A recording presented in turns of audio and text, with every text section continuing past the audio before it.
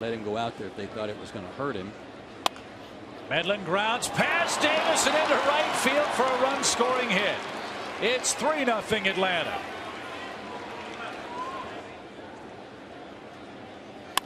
Line into right center field. That's going to get down in front of Andres Torres. Giannis will score. It's 4-0 Atlanta.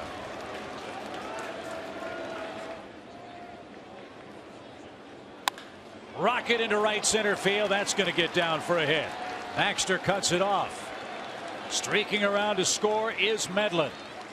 Jason Hayward with an RBI hit. A 3-run second for the Braves and a 5-0 lead. And they'll do it again. Chipper with a base hit to right field. Bourne scores. 6-0 Braves in the second inning. And that's about all I got for you. High fly ball to center. Torres going back at the warning track. He'll turn. It's over the apple and gone. I don't know if anybody's gone that deep to center in this park. That was launched.